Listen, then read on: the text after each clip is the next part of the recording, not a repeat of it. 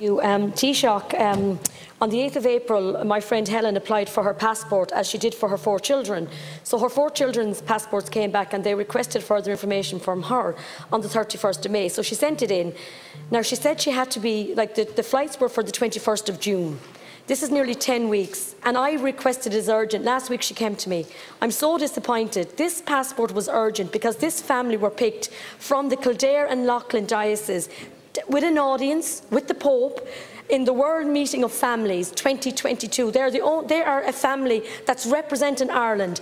I did everything on Friday to get the passport. I contacted your office, I contacted Simon Coveney's office, I was on everywhere, and they have not. She did not fly out today, and I just think it's unacceptable that this lady and her 4 children, that it was such a privilege to have an audience with the Pope, did not get the passport, and her own passport, and it's going on, as I said, nearly 10 weeks. And I just think, Taoiseach, it's unacceptable. But the other issue is she herself went up Friday to the passport office and Monday, and she said they were not one bit nice to her or not one bit helpful. Thank you.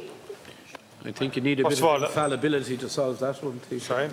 You need a bit of infallibility to solve that problem. Or maybe divine intervention. Well, but I think in a more serious vein, I think it's very distressing for the family, to be fair.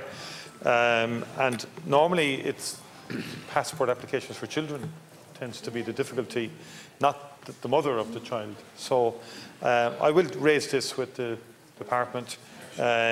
It's no fault of yours, Deputy, because I know you have been on to my office, I think yesterday morning, from both Apple State. You were on to my office yesterday, and others. And look, it is very distressing for the mother and the family who were selected to go to Rome.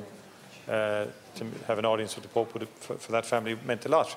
I can't understand how that happened, particularly if the children's passports were all sorted, because normally that seems to be the area where there's the greatest delay. now, we have 4